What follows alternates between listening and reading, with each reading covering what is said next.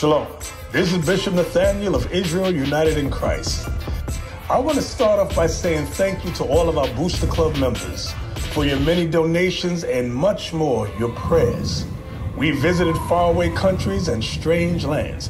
We've even spoken to dignitaries and were detained for spreading the glorious gospel in Cuba. The truth is that the descendants of the 12 tribes of Israel were scattered throughout the world. Help us on our journey as we continue to raise up the nation of Israel. 12 tribes worldwide. Join or donate today. Shalom.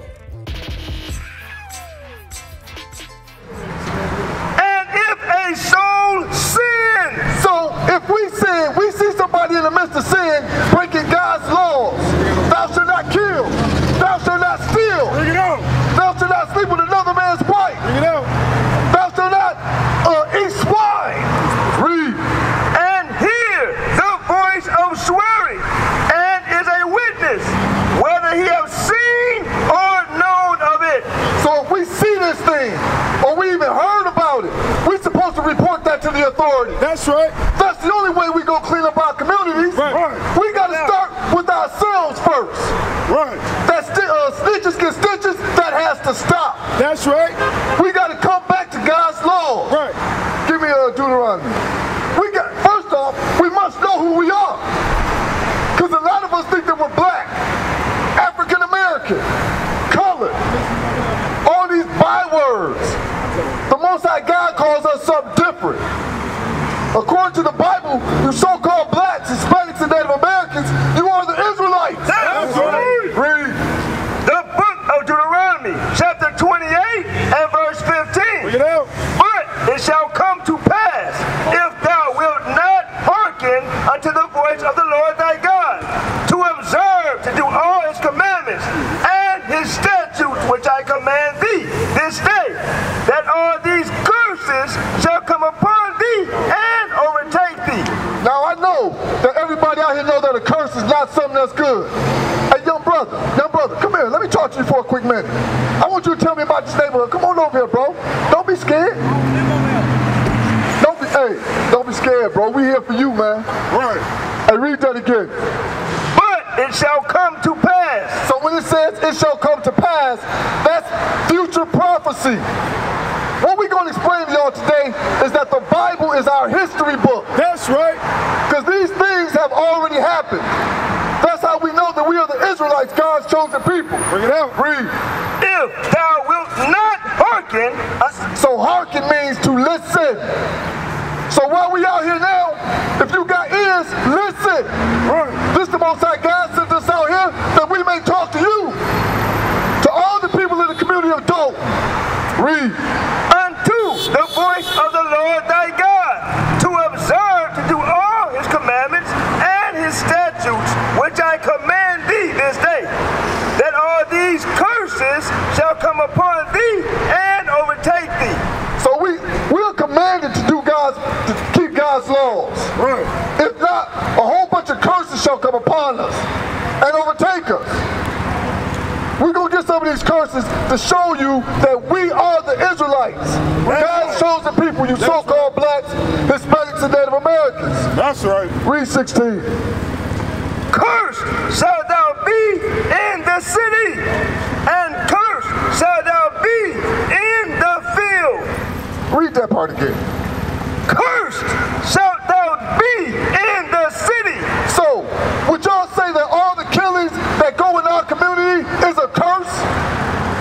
We are cursed in the city with black-on-black crime. Bring it out. Hey, Black Lives Matter, it don't matter with black-on-black crimes. Bring it out. Because that's not their agenda. But see, us Israelites, us in purple and gold, we care about our people. That's right. So we coming out here to address the black-on-black crime. Bring it out. Stuff that's plaguing our community. Give me Isaiah 30 and 1.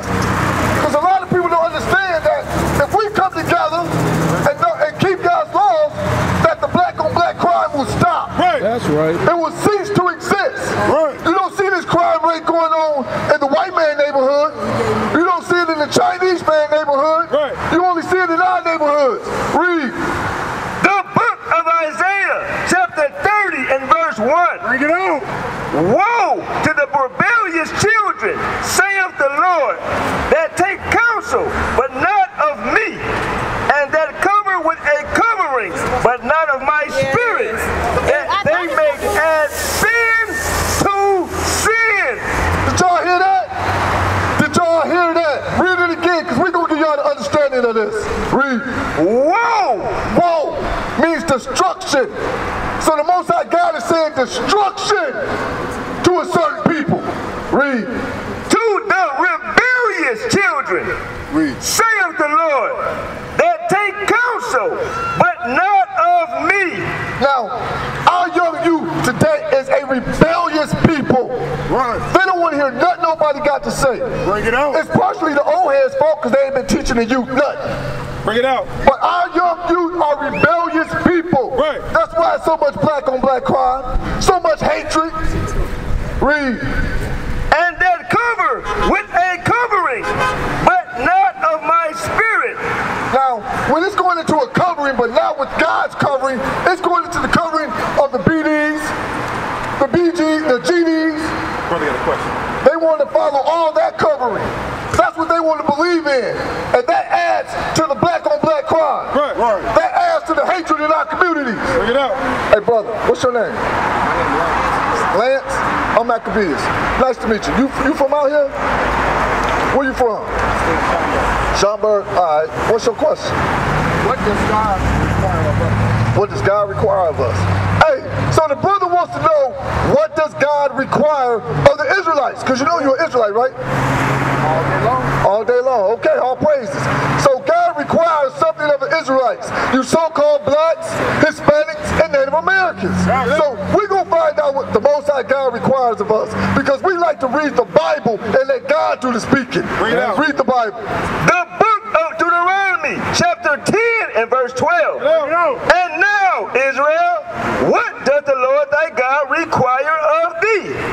But to fear the Lord thy God, to walk in all his ways, and to love him, and to serve the Lord thy God with all thy heart and with all thy soul, to keep the commandments of the Lord and his statutes, which I command thee this day for thy good. Did you hear that, bro? I got another question. Hold up, bro. We can't just blow past that like that. You're going to ask this question, and I'm going to give you the understanding of it, because if you know you Israel, and you know what's required of you, there are certain things you should be doing, right? That's right. How long you been knowing you Israel? All my life, actually. Well, then you should be over here with us. Right. Well, I go to a church, a Baptist church, out where I stay at. I be at church every Sunday. So is Sunday the Sabbath? No, Saturday is the Sabbath. So why you at that church? That's why you know what? The reason why I really do it is I'm be amongst men. And out there, I stay in a all white neighborhood. You know, don't get me wrong, I live good. I know I shouldn't be whatever I shouldn't be for my people or whatever, but I chose to raise my 5 children so they got a good education. That's really why I bring my kids from out here to out there. So do you teach them this though? Man, I'm be honest with you. My children. Give me Romans 10 to 25. I'll be honest with you. There's so much going on with these kids these days, man. When I try, I always understand it. But when my kids were coming up, I was out here, man. I was doing it. Hey, we all was out here at one point in time. Hey, sis, why don't you come on over here and dialogue with us too, sis, so you can get some understanding of who you are according to the Bible. You know who you are? You know you Israel? You know your daughter Sarah, a princess there, right? All praises. Do you congregate? What tribe you from? Yeah. Right. See what I'm saying? Stop playing with these people, man. All right, bro. You say you moved all the way out to Schaumburg, but you're out here today, right? I'm working. Now, there's some, like you asked, you wanted to know what's required of us, right? Read what you got. The book of Hebrews, chapter 10 and verse 25. Bring it on. Not forsaking the assembling of ourselves together, as the manner of some is, but exhorting one another, and so much the more, as you see the day approaching. Did you hear that, bro? Do you understand what that's talking about?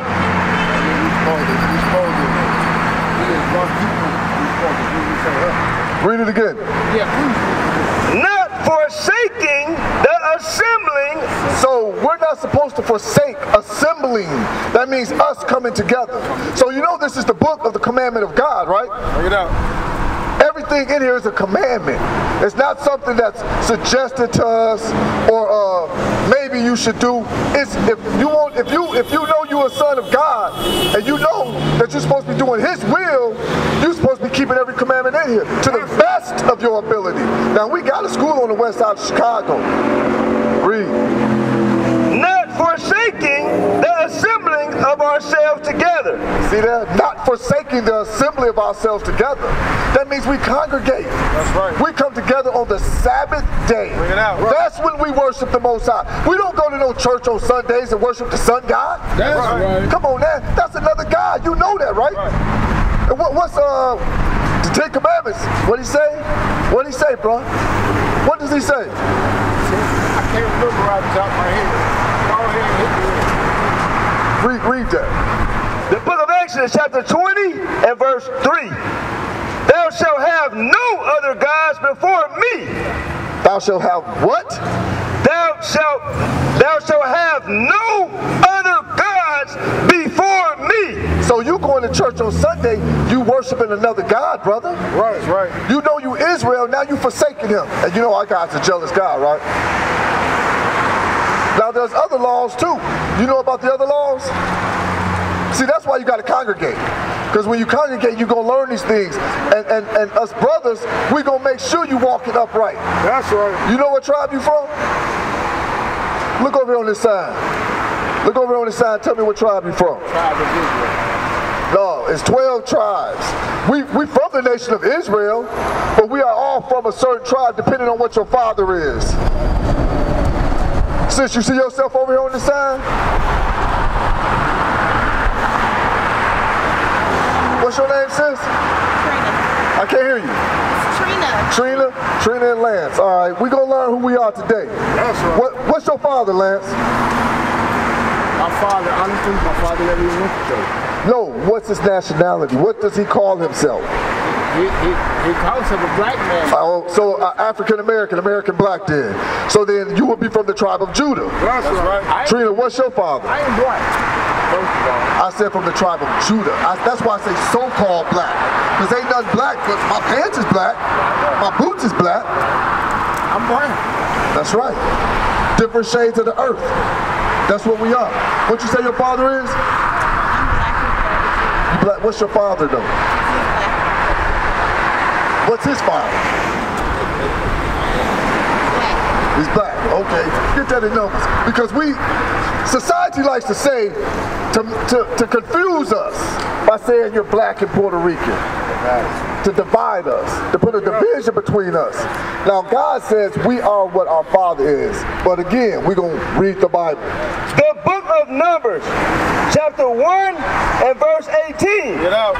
And they assembled all the congregation together on the first day of the second month. And they declared their pedigrees after their families by the house of their fathers. Y'all hear that? Lance, what's a pedigree?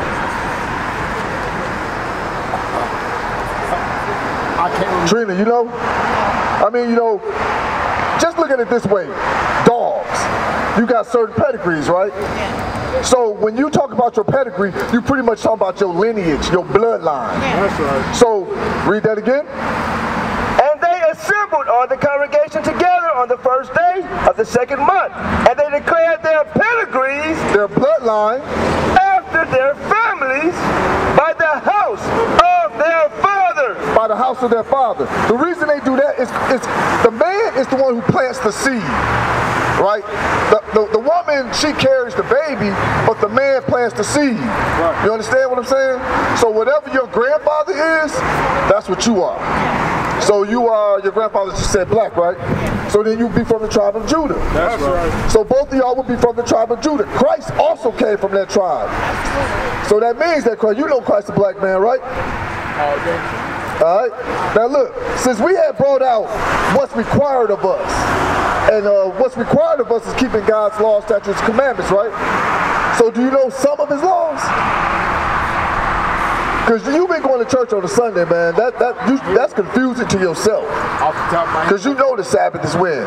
Saturday. Exactly, the 7th day of the week. The week started on Sunday. The week started on Monday. Yes, Sunday, you're correct. Sunday, Monday, Tuesday, Wednesday. When do y'all go to church? We congregate on Saturday. That's right. We have a school up on the west side on Division.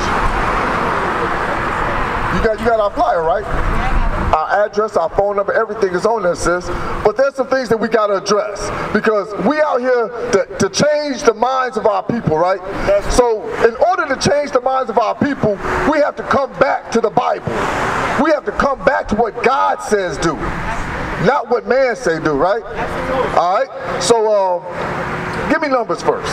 We're going to get some fringes. I don't want to be in front of y'all, okay? Because fringes is a very important thing, and it's a heavy reason why we wear them. Read. The book of Numbers, chapter 15 and verse 38.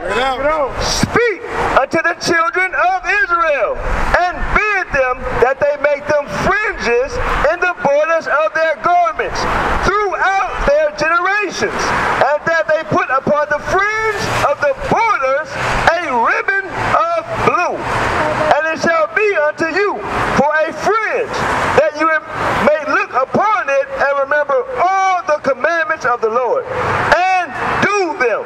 So, a fringe is right here. These are fringes. And upon it is a border of blue. Right. Now, the reason we are to wear these, read it again. The second part.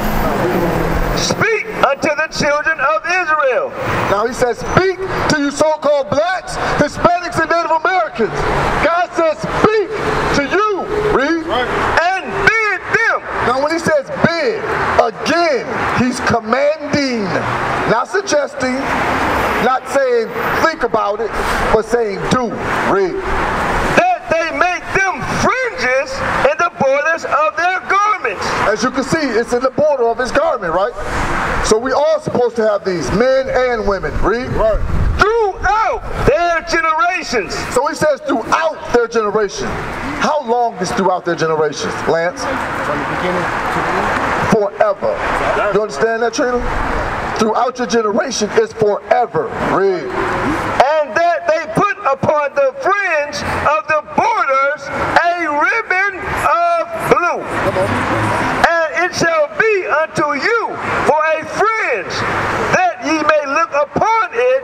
Now he says the importance of this fringe is that you may look upon it. Because you know what I'm saying? This society is wicked as hell. It's wicked and it's full of temptation. The Most High God knew that. That's why he said, look upon it. Read. And remember all the commandments. Some of them. All the commandments. Just a couple of them. All the commandments. So we have to remember all the commandments. There's a lot of commandments, like 633 of them. 633. We are to remember all his commandments. Read. Of the Lord, and do them. He screamed black power while Heron was pushed. But at the end of the day, nothing's in vain. IUIC has been given a vision. The tents of Judah has risen. Many has attempted the mission, minor murmuring, omitting, and missing the mark. Just reading that he had the flame of fire in his eyes gave us the spark. We on Paul's mission. We out on the road, purple and gold, from Mexico, Cuba, Haiti, Ghana, Sierra Leone. 144,000 boots banging, concrete crackling. These are our men repented at heart. The scriptures is proof. IUIC, we deliver the truth.